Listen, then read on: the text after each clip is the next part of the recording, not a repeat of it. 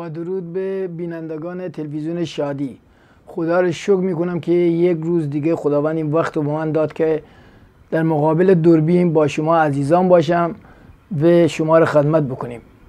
شکر میکنیم خداوندو.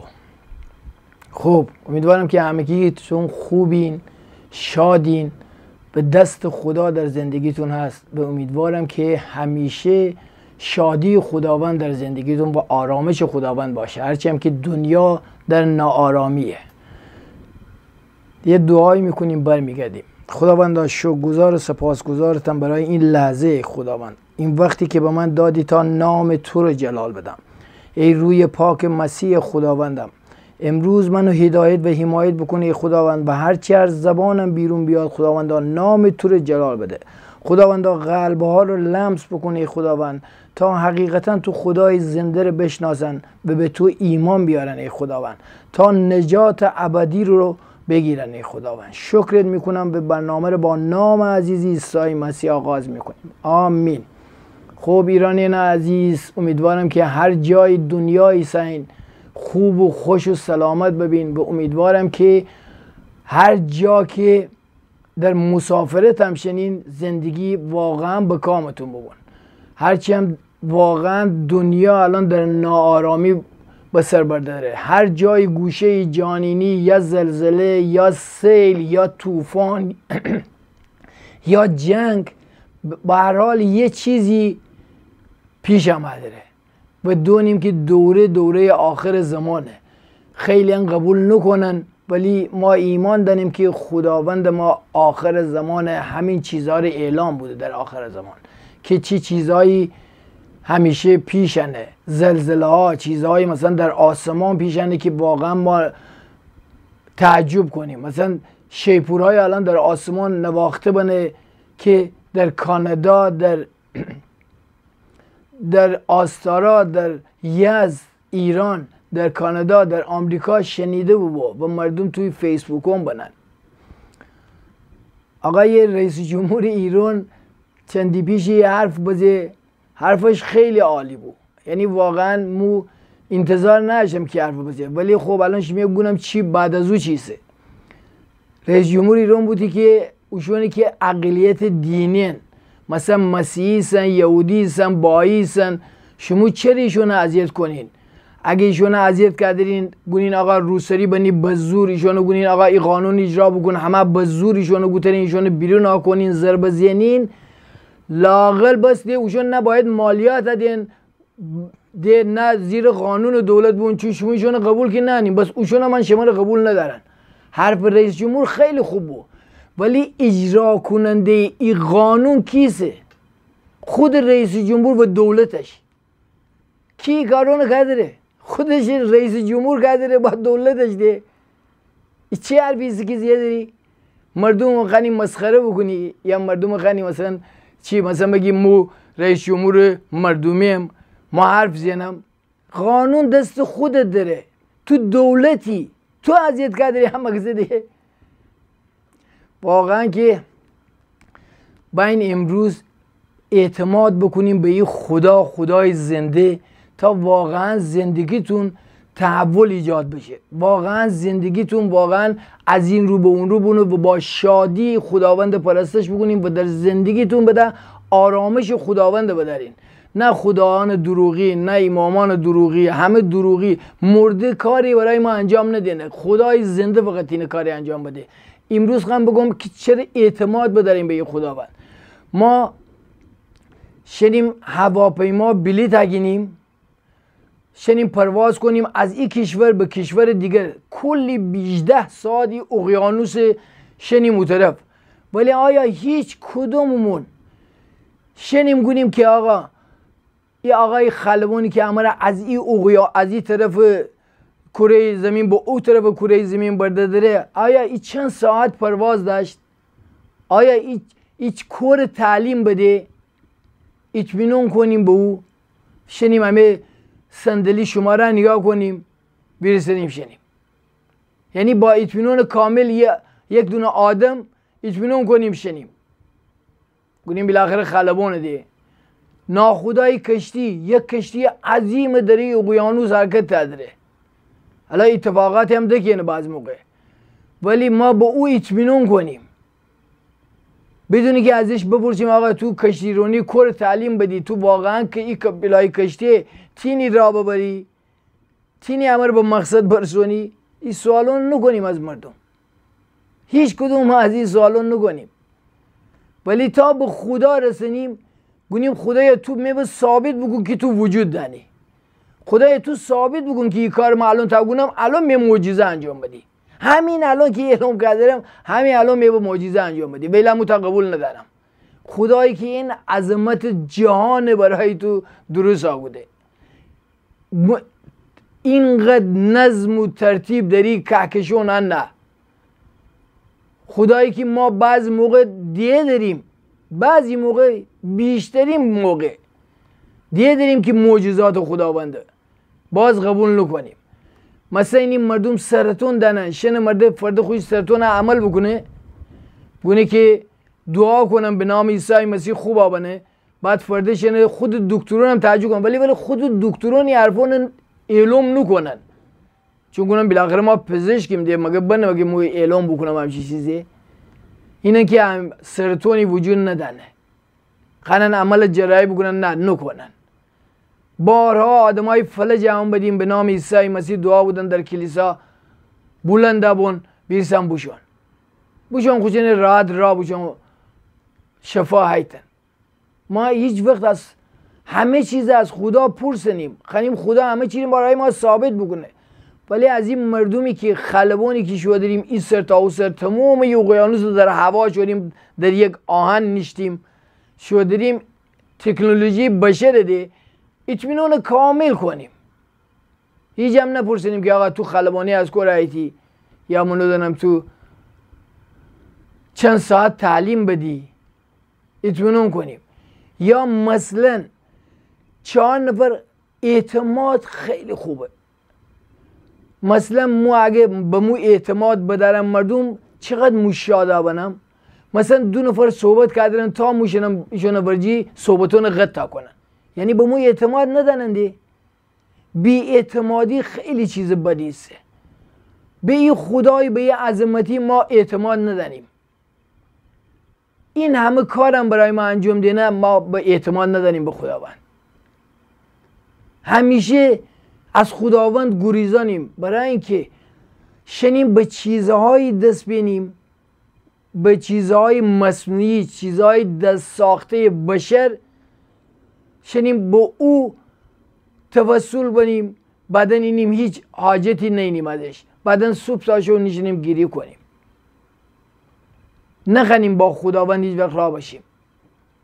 هیچ پدر مادری بارها بودم، هیچ پدر مادری فرزند خودش دور توندینه، هیچ پدری هیچ مادری نخنه حتی یک سردرد بچهش بداره. چطور بعضی دینو نیستن که گونن آقا گردن بزن آدم خیلی راحت بکشین، چون عقیدش با عقیده همه فرق کنه، چون عقیده من نوعی با عقیده تمام و دینون فرق کنه. خب فرق کنه، قرار نیه که ما اگه می عقیده فرق بکنه کسی با ما بکشه، که ما یه دوم بکنه. ببخشید.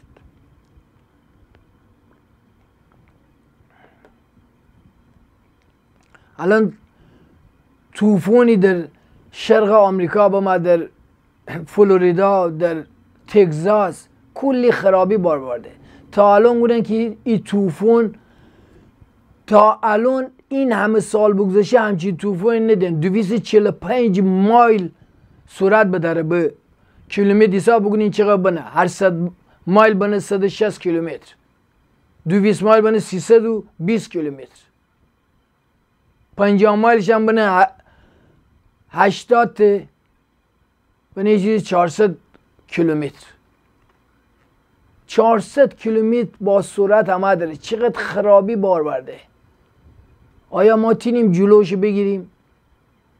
طبیعت چنان خرابی برای ما باره بینه. الان مثلا مکزیک زلزله و من 8 ندونم چند ریشتر. همه خرابان رو دیدیم. زمان آخره. باید حداقل رویتون رو نجات بدید.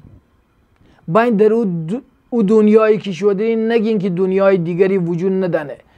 100% روی انسان وجود داره که وقتی انسان مینه رویش به پرواز دارن.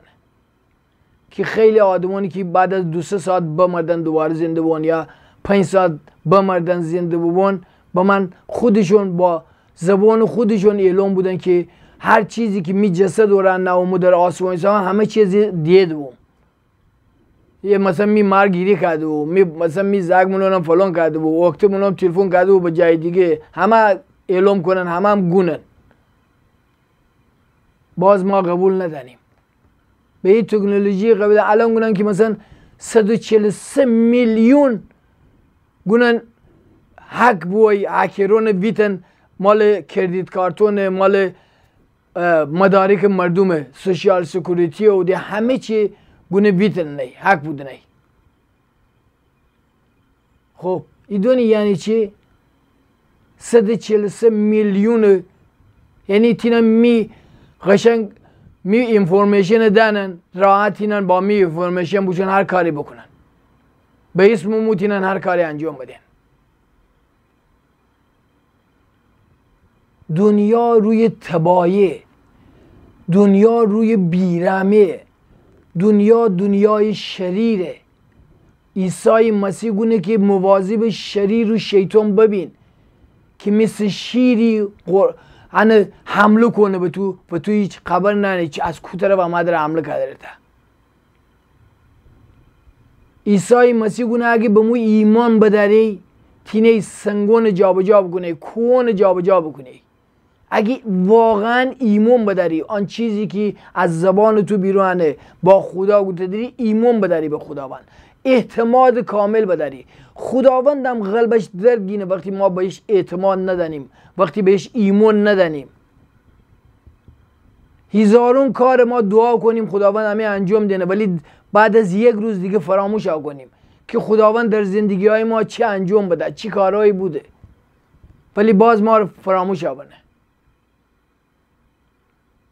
خدایی که تمام زمین و زمان جهان در کنترل او، ولی چون زمین از آدم و حوا شرارت بما، دروغ و گناه بما وارد ببو، شیطان و فرشتگانی که از خداوند نافرمانی بودن بکتن، ایشون همه شریرن و ما ندونیم چه میلیارد نی، واقعا ندونیم چند نفرن. چون من که دینی نگاه کردیم که مردم وقتی یه نفر مخش خراب بنه، دیوانه بنه، عصبی بنه، از کنترل خارج بنه، آدمی گیریم که خیلی آدم خوبی است. مثلا در زندگی یک آدم، یک انسان تا 18 سال 20 سال زندگی کرده، همه همسایه‌ان گونه خیلی پسر خوبی است، خیلی آدم خوبی است، خیلی با محبت بود. چطور بو امروز بوشو به داعش بپیوسته؟ چطور بو امروز یه اسلحه بیده 4 نفر بکشته؟ خب این شریره که یعنی چی کنه؟ در درون و آدمیشنه آدم به خوبه 180 درجه اینه فرق دینه، هنه اسلحه بگینه 10 نفر هم کشنه. بشیم یک سرودی گوش بدیم برگردیم دوباره به شما.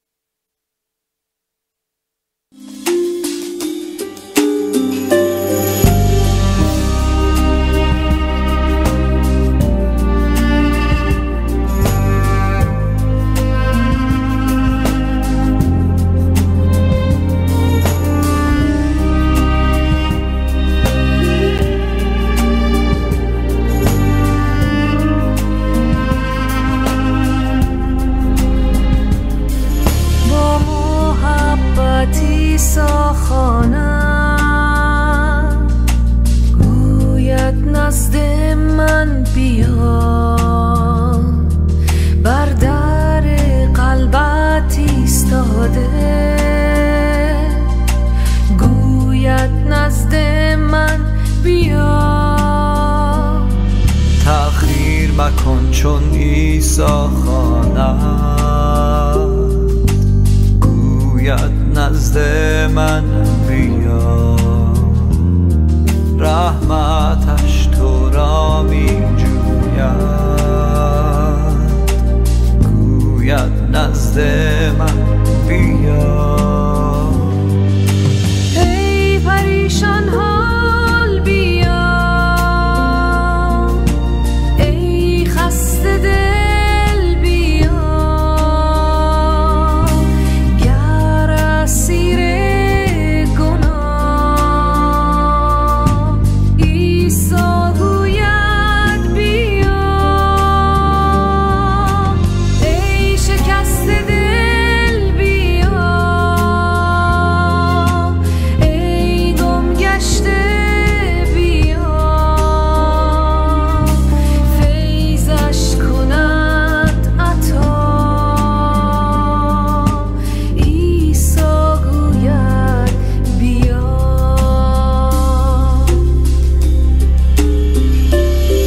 عیسی بخشد گناهت را،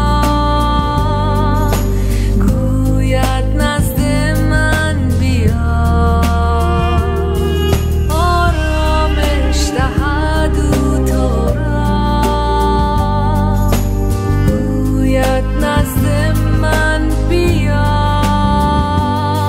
تأخیر مکن چون عیسی خواند، گوید نزد من بیا، رحمتش تو را می جوید، گوید نزد من بیا.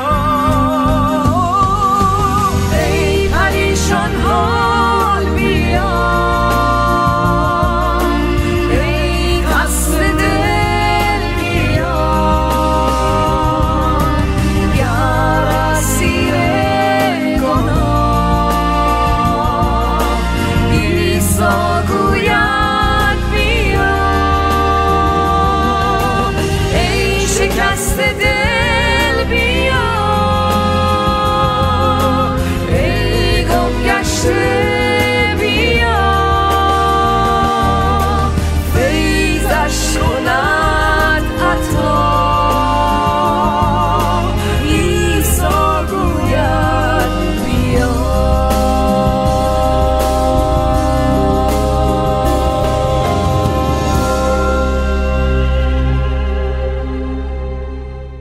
با درود دوباره به ملت عزیز ایران، به خصوص گیلانیان عزیز و لایجانیان عزیز. همه جای ایران همه عزیزین، تمام ایرانیان عزیزین. واقعا طلبم از خداوند در نام عیسی مسیح یک روزی که شما به عیسی مسیح ایمان برین و به او خدای زنده که در آسمان است، خدای پدر ما، واقعا این خدا رو بشناسیم و باش زندگی بکنیم. بعدا نتیجهش اینه، هیچ وقت او کاری که برای روی روان تو خوبه و برای ابدیتت خوبه به امروز فرده توندی. امروز شاید دیر ببون، تا 2 ساعت دیگه شاید دیر ببون، شاید تا فرده دیر ببون. هیچ وقت تو ندونی تا چی موقع زنده ای. یک جوانی که مثلا 20 سال 25 سال دنگونه بدم حالا می عشق بگونه حالا که حالا خیلی زندگی کنم، حالا تا پیرابم خیلی اون موقع بعدم پیرابم باشنم توبه کنم. هیچ کس از 1 ساعت و 10 دقیقه دیگه 2 دقیقه 1 دقیقه دیگه خودش خبر ندانه که چی اون بلا نیادم سر. هیچ کسی زنده بودن خودش منه مور بزنه متا این وقت زندم، مثلا متا 10 سال دیگه زندم، متا 50 سال دیگه زندم، متا 2 ساعت دیگه زندم. هیچ کس من نبگو. شاید 1 ساعت دیگر هم دیر بمون. امروز به این خدای زنده ایمان بر و بهش اعتماد بکن که خدایی است که واقعا تینی تکیه بکنی بهش و تینی درون تو رو عوض بکنه. این خدا تینی زندگی تو دیگرگون بکنه، واقعا تحول در زندگی ایجاد بکنه. ایشون حرف نین عزیزان من، ایشون حرف نین، واقعا ایشون حرف نین. دینهای دروغین زیادن. عیسی مسیح هم بوده بعد از مو پیغمبران دروغین بیش از حدن، ولی شما باور نکنیم به ایشون. تنها راه راستی در زندگی عیسی مسیح، تنها کلید پیروزی زندگی ما نام عیسی مسیح. واقعا باید امروز به این خدا ایمان برین. گونه که در اشعیا 45 9 گونه وای بر کسی که بر خالق خود با خالق خود می جنگد. وای بر ما که با خداوند خدای واقعی و خدای پر از محبت و فیض داریم می جنگیم. آیا کوزه با سازنده خود مجادله می کند؟ واقعا یک کوزه‌گر که یک کوزه درست کرده، کوزه برگردنه بهش گونه که تو ما چجوری درست کن؟ هیچ وقت بر نگردنه. کوزه‌گر هر جور دلش خانه اونو درست کنه و چیزی درست نکنه که آشغال به اون از دید مردم تو نخواهینه، مثلا خریداری بکنی یا نخوای، میل نداری اینه هگیری. کوزه‌گر خانه بهترین چیز درست کنه که به دست مردم، به خانه های مردم بشو. واقعا بگو دست در نکنه ای کوزه‌گر که همچین چیزی بساختی. آیا گل به کوزه‌گر میگوید این چیز که تو میسازی؟ این مثال خدا زیاده برای ما کوزه‌گره که ما هر ساعت یه خونیم گوته داریم خدایا تو چرا این کار کردی میباید، تو چرا ما تو کردی، چرا این کار میام کنی، چرا منو دارم می زندگی اینجوری. همیشه اعتراض کردیم به خداوند، همیشه اعتراض داریم. هیچ وقت آرامش نگیریم، با آرامی نیستیم که ببینیم این پدر برای ما چی خنه. یا کوزه سر او فریاد میزند چقدر بیمارت هستی. ما بیش از حد داد فریاد کنیم با خداوند. تو فکر بکن مثلا یه پدری زحمت کشیده داره برای خانواده خودش، فرزند هر دقیقه خودش پیره به داد بکنه، هر دقیقه خودش پیره به مثلا حرفای ناسزا بزنه. خدا هم اینی پدره. وای بر فرزندی که به پدر و مادرش میگوید چرا مرا به این شکل به دنیا آوردی. اینی حکایت همینی که الان بودم. خدام ناراحت اونه، خدام قلبش دردگینه وقتی اینی که بشری که به این خوبی بساختی شونه، به وجود بردی شونه، زمین و زمان برای بشر درست آگوده که ازش استفاده خوب ببرن، ولی هر دقیقه اینی ما مثل کره شمالی، مثل او پینگجون چیزی اسمش خانیم دنیا نابودا کنیم با بمب اتم.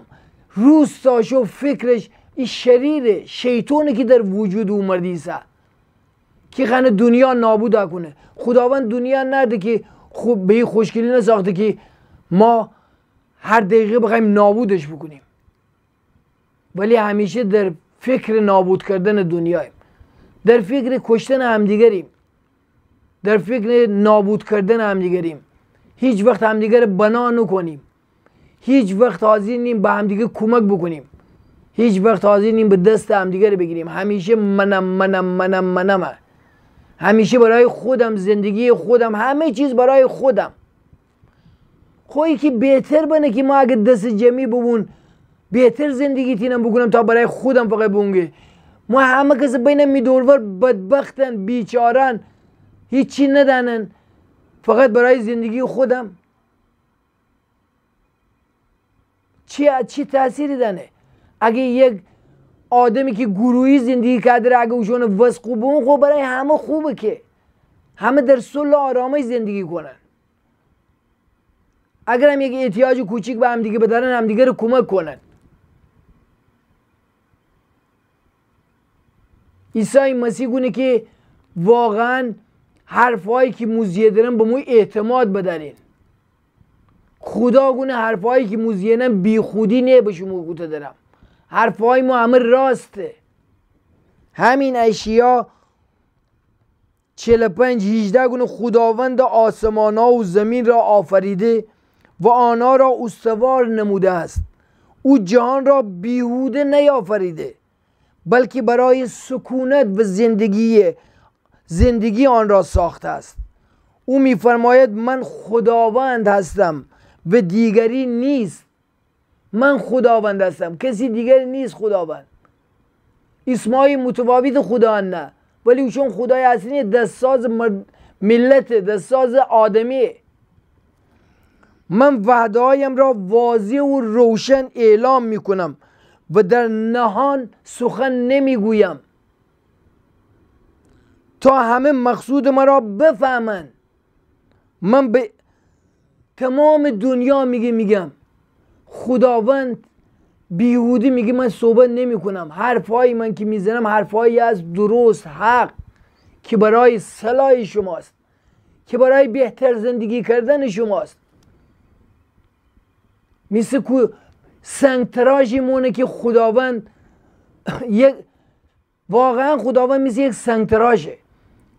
یک سنگ ببین، یک سنگتراژ بگینه، یک سنگ بیریخت هیچی نه، ولی این سنگ به حدی درست کنه، اونه تراشنه قشنگ درست کنه به یک شکل خیلی خوشگل در بینه. خداوند هم ما رو خانه همینجوری درست کنه. اگه بعضی جا عزیزان ما رو دردگینه، خدا هو درد من همه رو درست کرده. این سنگ تراش مرسون ما رو تراش داره که به اون شکل که خودش خانه در بایم، شکل واقعی خودمون. همیشه خانیم از خدا گریزان ببینیم، همیشه خانیم به خدایی که به این عظمتی احترام نکنیم، اعتماد نکنیم، به همه مردم احترام کنیم، به همه آدم اعتماد کنیم بجز به این خدایی که تمام زمین و زمان و تمام وجود ما، حیات ما در دست خداونده. بابا نترسین، اینقدر از خدایان دروغی نترسین. کسایی که بمردن هیچ کاری با شما من نمی بکنن. بشین مطالعه بکنین، در رابطه با دین خودشون مطالعه بکنین. واقعا ببینین چی پرستش کردین. نگین اینقدر که همه یکن، خدایی وجود ندانه. بابا ایشون همه دینن، همه خرابن. بله، دین وقتی دسته انسان ساخته دست انسان ببون، همه چیز خرابی بباره بینه. هر چیزی که تو دین کنی خرابی بباره بینه. ولی عیسی مسیح دین برای ما نرده. عیسی مسیح راه نجات برای ما برده.